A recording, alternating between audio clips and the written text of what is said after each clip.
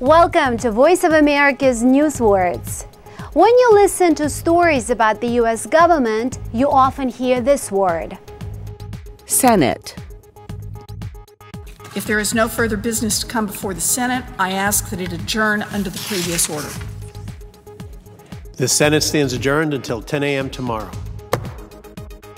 The Senate is one of the two major groups of lawmakers that make up the U.S. national legislature. There are 100 senators, 2 from each state. Along with the House of Representatives, they make the nation's laws. Senators also approve treaties and high-level federal officials. Now, when you hear the word Senate, your English will be good enough to know what this news word means.